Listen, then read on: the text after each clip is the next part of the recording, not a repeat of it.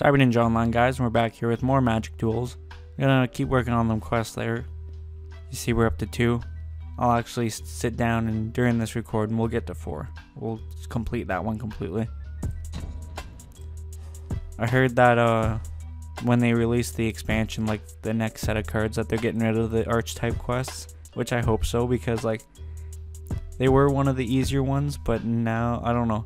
At the same time, they're one of the more annoying ones. Just because, like, you see the decks I get, well, you only see the one deck, I guess, but you see, like, the process of building the deck, and if you've played this, or if you know how, like, what's the right word?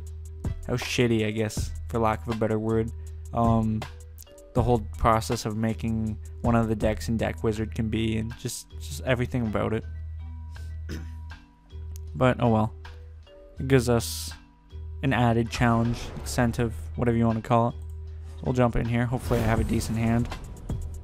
We won our last game. Let's keep a winning streak up here. 2 games in a row. That's not horrible. I'll definitely keep it. I can make something happen with it. I'm pulling a swamp from this. Depending what gets dropped this turn, which I don't think will be anything, I'll probably just drop my other swamp so I can go bring out the spoiler there. Yeah. At least I have 4 lands. It's a good sign. 1 more and I can get my Unholy Hunger.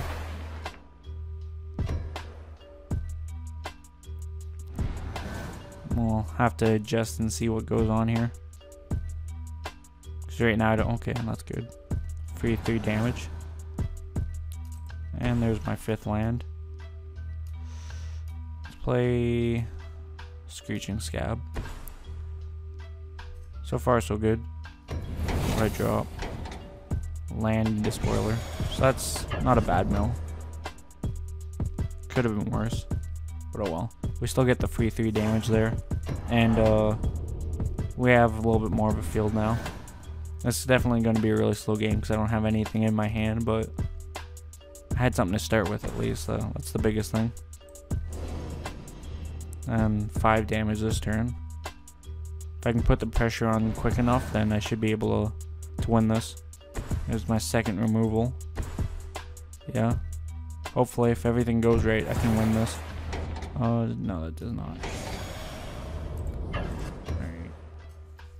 So yeah, I'll use Unholy Hunger first and then Cruel Revival if I need to. I'll try to probably bait out my Scab being killed before I do that though. Just so I can get the full effect. But we'll have to see. That's shitty. Really? Why would you take that? Oh, because he gets the free 5 damage or 2 damage. Fair. I guess that's fair.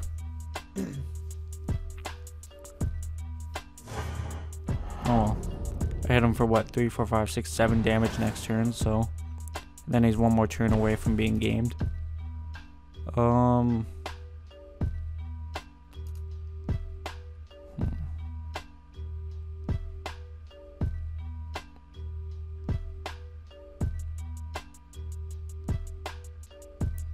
He blocks.